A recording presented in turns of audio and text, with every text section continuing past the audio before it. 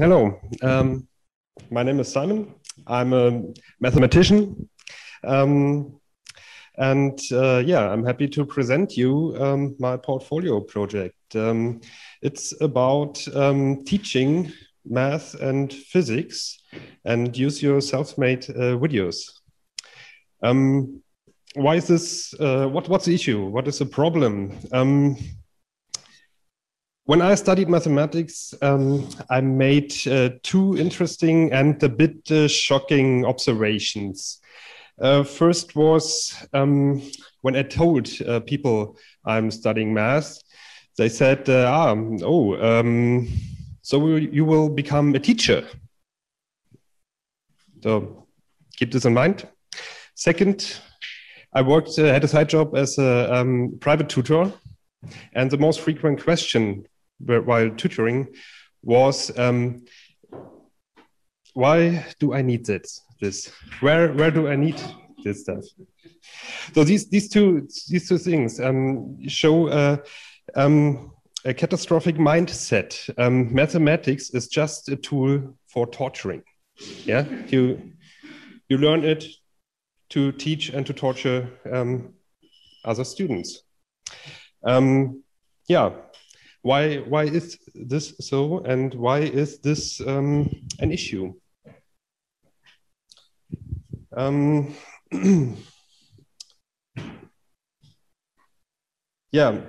is this an issue? We have a shortage of skilled workers.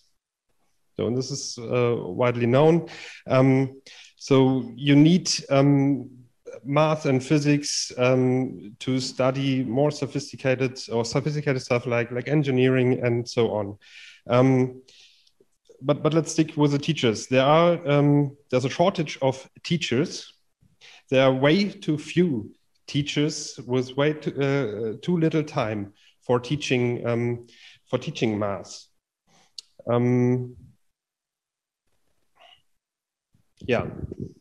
And this may end or may lead to a vicious circle.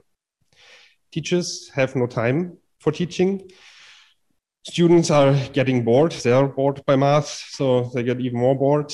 And that's the first vicious circle. Bored students are not really easy to teach, so I know this. This leads to a lack of knowledge. This leads to a skills shortage. And we have too few teachers, and the circle closes. Yesterday in the news, you could read the reactions to an educational to the newest educational report. Teachers Association warn of a looming national emergency. So this is not just the problem of bored students. This is really an issue. This is a problem. So where do I think can we work on this problem? It's on the teachers, no time, and students are bored topic. There I tried to not just me. I tried to do more things that students are really interested in. So not just formulas, but give them exercises that may have to do with their real world experience. That's the moment when text assignments were invented. This is a solution, I don't know. They are still a bit boring. So 2 trains, A and B, and we all know this. So this is still not that interesting. What can we do? In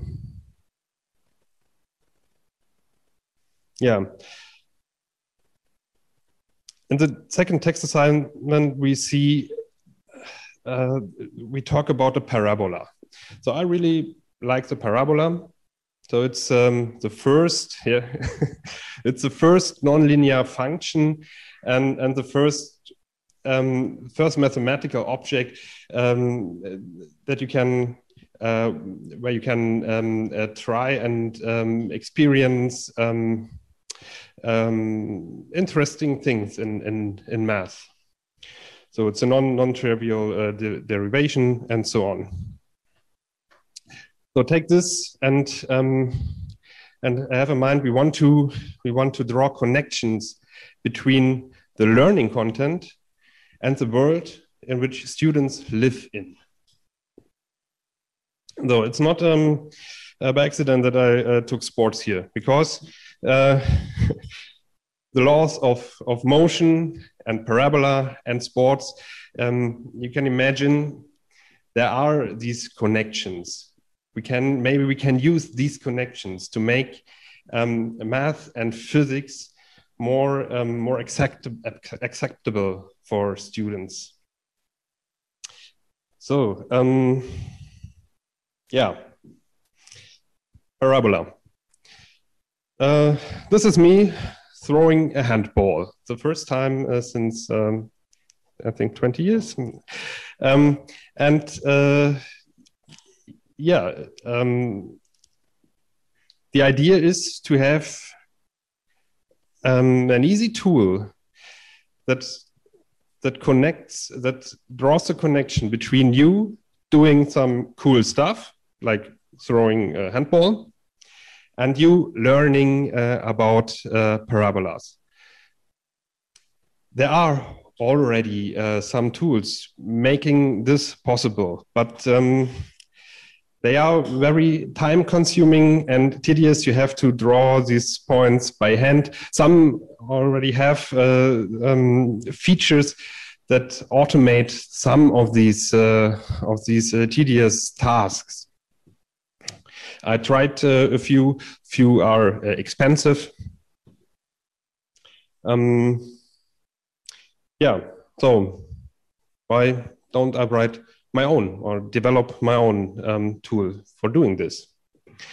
What do we need, or what do we want to have? We want to have an application that gives us an analysis of what is happening there, what is happening physically when I do something. So I use my smartphone. Kids and students have smartphones, and I make a small video clip of my performance, running, jumping, throwing a ball, send it to the program, and get the analysis and get the parabola, the values whatsoever. So how is it working? How do we go there? What do we need? First of all, we need object detection. Object detection and object tracking. They've made, yeah, how to say? There are mighty tools working very good in object detection and object tracking. Yeah, and I try to tell you a bit about how this works and how I use these techniques to build a tool that gives us a glance of the physics around us. First of all, object detection. You can use, or I used YOLO, which is a state-of-the-art in object detection, can detect multiple objects at the same time. Detection of objects is just one part. The second part is object tracking. So a video consists of frames, of a list of frames, and if I have detection on each frame, I need to associate these detections to the objects I want to track. And this is what we call object tracking. Object tracking uses a technique that's called Kalman filtering. And Kalman filtering, and that's the interesting thing, already uses these kind of information from previous frames, like motion. So how how's the frame moving, and with the information how is it moving, it makes a prediction where it will be in the next image, where one detection is probable to be detected in the next frame.